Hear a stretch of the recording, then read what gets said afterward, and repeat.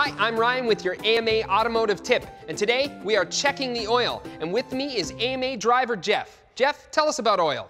Well, oil is the lifeblood of the engine, and we need to check for two things. First, that there is enough oil in the engine, and second, how dirty it is. Okay, so how do we check the oil, Jeff? First, we got to make sure that the engine's turned off, and then you just look for the brightly colored handle underneath the hood.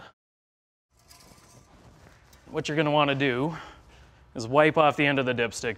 Wipe it off with a rag. Put it back in, take it out, and try to hold it horizontally just so you don't move the oil drop up and down the dipstick. And there should be two notches, sometimes they're holes, that indicate the minimum and maximum amount of oil in the engine. So this one is in the middle, so that's good, but what if it was low? If it's low, that could be an indicator there's something wrong with the engine. You might just need an oil change. The second thing to look for is the quality of the oil. If it's amber or dark brown, that's usually fine, but if it gets dark, black and sludgy, that's about the perfect time to change your oil. The important thing is to get your oil changed regularly. And members get 10% off at Mr. Lube. Just saying.